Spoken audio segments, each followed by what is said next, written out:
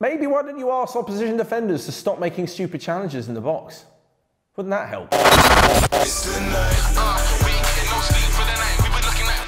Hi guys, and welcome to another week of TFW, the football show dominated by all of your footballing opinions over the weekend. I've got the iPad here, so let's get straight into it.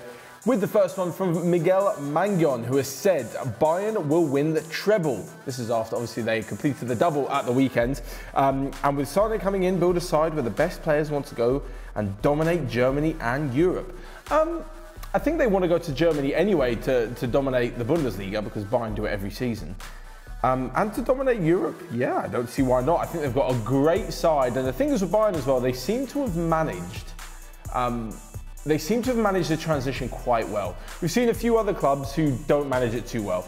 Like Manchester United, their transition after Fergie was pretty terrible. It's taken them a few years to get back onto it. Barcelona don't seem to be able to let go of Messi and Suarez. Not that they should, but their transition isn't going too well, especially with the Arthur Pjanic thing. So the fact that Bayern have managed to lose the likes of, especially Robben and Ribéry, replace them, Coman, Gnabry, Sané's coming in now. I think where Lewandowski goes, they've got a few options, including Xerxes, who looks to be a brilliant player. Because Kimmich stepped up into midfield, and Goretzka's there now that Thiago's 29 years old. With all the defenders going out, they've brought in loads more like Hernandez, Pavard, Sula, Alphonso Davies. Bayern have really handled this transition well, and I think that is going to put them in good stead, not just to win this year, if they do or don't win the treble, but I think moving forwards as well. Yeah, you're probably right. I don't know, someone like Kai Havertz could definitely be tempted to go to Bayern. Let's say Müller, decides to leave, or goes downhill a bit, even though he's had a fantastic season. I don't see any reason why not. Yeah, I kind of agree with you, Miguel. Next up, Cristiano Ronaldo. Obviously not the Cristiano Ronaldo. If it is, glad you're a fan of the show. It says opinion. And it's about Messi as well. If Barcelona want to prepare for the future, they need to let go of Lionel Messi. Of course Ronaldo thinks that. Because I feel like they're kind of spoiled with having Messi. He is in his prime and now can't do much that he used to. I'm not a Messi hater, just giving my opinion. What are your thoughts? Hold on. If he's in his prime, that means he's in his best years. Do you mean past his prime? Now he can't do much that he used to do. I'm not quite sure what you're on about. Lionel Messi is top of the goal scoring and assist charts in La Liga. He now has a record for his own career record high of assists in La Liga with 19. Involved in 41 goals and assists this season. And yeah, I'm not quite sure they need to let go of him just yet. He's still proving he's still at an unbelievable level for Barca. And the rest of the team around him is not actually that good, or certainly as good as the teams that Messi's played in Barcelona beforehand. So if anything, I think he's doing even better than the last few years. He's definitely in his prime, and no, they do not need to let him go. While Messi can still do those things, there is no reason for Barcelona to let him go, and I don't think he will leave. I will point out to you, Mr. Ronaldo, and by the way, Ronaldo is an unbelievable player. I'm not throwing any shade or anything like that. He's got 30 goals and assists this season in the league. Doing incredible, by the way. He's got 25 and 26 goals-wise. The first Juve player to score more than 25 in a Serie A season in like 50-odd years, but 11 behind Messi. So I'm not sure they do need to let him go. That would be a very bizarre option. Next up, Arnik Akash has said, do you think anyone outside top 5 leagues to win the Champions League ever again? This is difficult. You look at the top teams in the top 5 leagues, so Spain, Italy, England, Germany, France. The top teams are so good, have so much power, so much money, such good squads that it would be very difficult for it to happen. I mean, the Ajax thing last year was incredible. That seems to be a one-off. Like, I mean, you guys could tell me off the top of my head, the last time someone from outside the top 5 leagues was in a semi-final in the Champions League. God, that's a great quiz question. I'm going to have to say when Porto won it back in 2004. Or when Monaco in it. Oh, potentially even Malaga. Oh no, they're in Spain. And Monaco are in France. I'm waffling. Anyway, yes, I believe Porto, back in 2004 when they won it, it was incredible, although I'm going to say they didn't have the strongest of opposition. Yes, they may have been good at the time, but compared to some of the opposition now, they did not have some of the strongest opposition. Porto in 2004, you had Ajax who did very well in 1995 and Belgrade a few years before that as well. But aside from that, if I had to put money on it, it would be one of those two. It would be someone from Holland or Portugal. I'm not quite sure Russia or Belgium. really going to be able to put together a squad strong enough. And the thing is, you're not just knocking out teams over a group stage. You're then going through another, what is it, 3 rounds, like 7 matches to win it. That's going to be tough. I don't think so, unfortunately, Arnik. The Reyes 110406 Reyes has said, do you think Barca should try and win both La Liga and Champions League, or should they concede La Liga and focus on the Champions League? They of course should try to win both, and they don't need to concede one because they're not overlapping. It's not like they've got to balance the schedule between the two. La Liga is finished whenever it's finished, end of July, beginning of August. And the Champions League starts again around the 7th or 8th of August, because Barcelona have their second leg against Napoli to play. So yeah, they don't need to concede one to focus on the other. I think they should focus on Champions League because they've got more chance, because at the moment it's looking unlikely that they will be able to take over Real Madrid in La Liga. Having said that, there's still a few games to play and they're only 4 points behind. But just the way things look in the moment, yeah, I don't think, even if you think they are doing it, they're not. They're a professional football team at the top, at the elite level of European football. They're definitely not going out to not really win La Liga matches and not really care. It's not what football teams do. Next up, Bodie Thomas. This is a strong one. Gabriel Jesus and Raheem Sterling are overrated.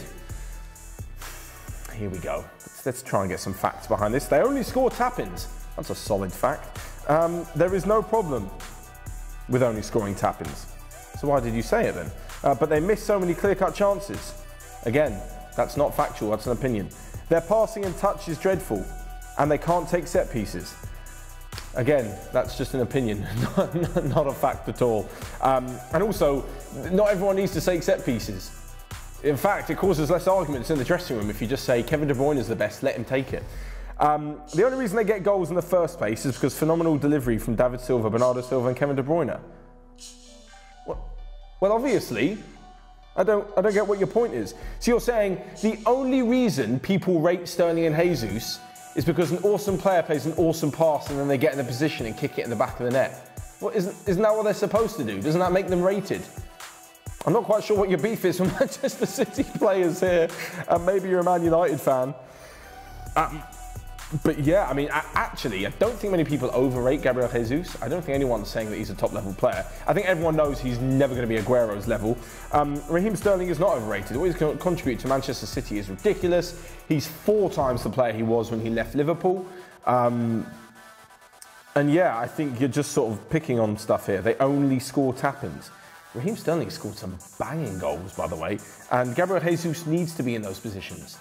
As I've said a million times before on this channel, Gabriel Jesus is a striker. He's supposed to be as close to the goal as possible when the team's got the ball to put the ball in the back of the net. If they're attacking at the edge of the box and Gabriel Jesus is 40 yards back saying, quick, give it me, I'm on the halfway line, I'm going to shoot, something has gone terribly, terribly wrong in Manchester City's build-up play. Yeah, it sounds like a nonsense. Sorry, Bodie.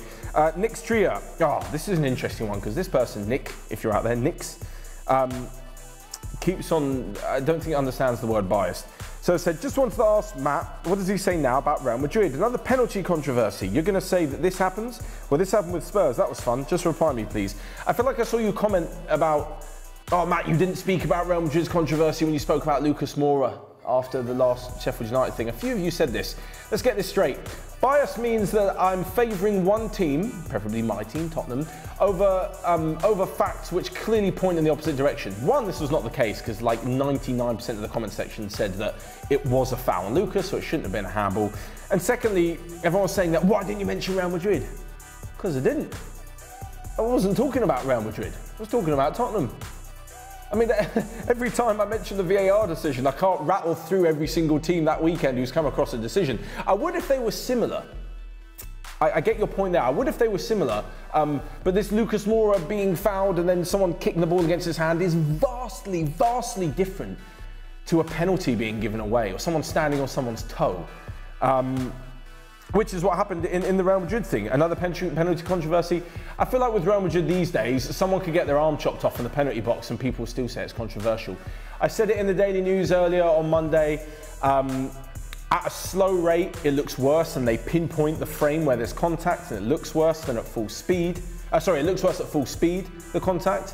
When it's minimal, it's still a penalty. He stood on his toe. Ramos did the same thing to Raul Garcia, and if that was given as a penalty, Yeah, I think that would have also been a penalty as well. I mean, I'm not sure why the officials didn't give it. Maybe because it didn't look so bad, or Ramos wasn't looking in the right direction, or the ball wasn't necessarily in the same place, or to be won in the same sort of area that was with Marcelo.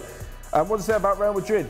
If it's a penalty, it's a penalty. I've said it before, I don't care what minute it's in. I don't care if there's been 10 penalties in the game beforehand. Or I don't care if Real Madrid or Barcelona get a penalty from now until every single game for the next 10 years. If it's a penalty, you give it. Those are the rules. You don't think about what happened last game. You don't think about how many have been given or what minute it is. End of conversation. And yeah, it was a penalty. Maybe, this is a thought, maybe why don't you ask opposition defenders to stop making stupid challenges in the box? Wouldn't that help? Or even so, and I know a lot of people were saying, oh, Manchester City's 5th goal was ruled out for handball, but you didn't talk about it, Matt. Bias, blah, blah, blah. Yeah, because it was already 4-0. And don't get me wrong, I think it should be given. As I said, regardless of the minute, regardless of the scoreline, it should be given. But it's clear that it does have much more of an impact. So yeah, if Barcelona fans or whoever you support next year are really angry that Real Madrid got an unfair penalty, blah, blah, blah, maybe Athletic Bilbao should have scored a few and it wouldn't have been such a difference. Right, Zonda up next. Do you think Thomas Tuchel is a good manager? I think he's a great manager, if only his PSG defence doesn't mess up. I do think Tuchel is a good manager. I just think the PSG is a poison chalice. Everything good that he did at Mainz and then Dortmund and then moving to PSG, it's so easily overlooked because it's almost so difficult to congratulate a manager when they win the title with PSG. If I sat here and even if I did like a whole separate video saying, Thomas Tuchel did this and he implemented this system and these tactics and PSG were brilliant in Liga and they won the title, everyone would say, well, duh, of course they did.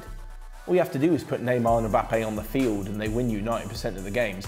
So I think it's very easy to be overlooked as a good manager when you're with especially PSG or with such a dominant side in a league.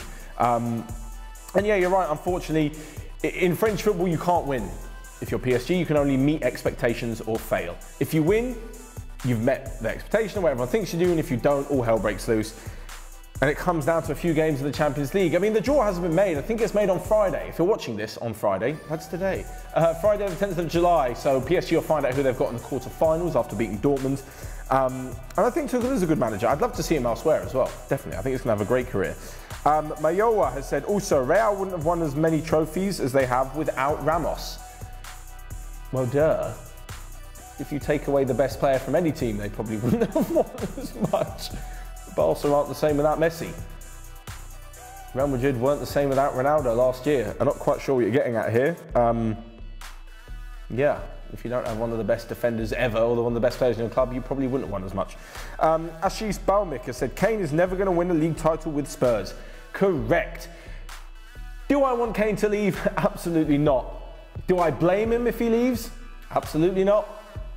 If he wants to go on and win trophies and win titles and be part of Champions League winning sides, Spurs are not getting there in the current situation, or it looks like within the next few years. So, for a start. So yeah, Kane would need to leave if he wants to win trophies. That's not to say he will. I think that his injury worries may put a few clubs off. He's going to be entering his prime next season. He's 27. They say that those are the years. He's obviously still very good. I'm not sure clubs will be paying the amount that Spurs and Daniel Levy will want for Harry Kane. And I also think he needs to leave to win trophies. Someone wrote a comment about Jan Oblak needing to leave to win trophies. I mean, yeah, I'm sure every top player would love to leave and go to Barcelona or Real or Bayern or Juve and win trophies. But these teams can't sign everybody. You have to remember that some players have a great career and maybe don't win so many trophies, and that's that. Like, it's not... You can't point to a player who's not at a top team and say, oh, weak mentality, he needs to lead to win trophies. Because otherwise, only Man City and Liverpool would have players. Everyone else would just be fielding fans every week. Like, not everyone can play for the biggest teams. And lastly but not least, every basketball has said Matt could pull off the bald look. No. Good Lord. I've had some embarrassing hairstyles throughout the years, but my word, me bald is not a thing. Maybe. Maybe if I'm still doing the Daily News in like 20 years and I'm bald, you'll be like, I knew it. I knew Matt could pull it off. Absolutely not. I don't think so, and I'm not going to be trying anytime soon. Anyway, thank you so much for all of your opinions. As I say, every single Sunday night in the YouTube community tab is where I'll post something where you can leave your TFW opinions. That has been all though. Let me know your thoughts to all of these, as we mentioned before, in the comment section down below. Smash the like button whilst you're there, and stay up to date with all the other Onefootball videos we've got by clicking here or here. Can't do it at the same time because I'll drop the iPad. Anyway, that's all from me. I'll see you guys next time. It's the night. We get no sleep for the night.